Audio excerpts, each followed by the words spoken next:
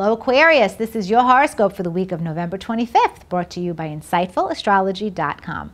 Aquarius, on Monday, Mercury turns direct in your career sector, and there's a Venus-Saturn conjunction in the same area of your chart. So, the good news, you're getting clear about what you want in terms of your goals, and you're able to communicate them to authority figures.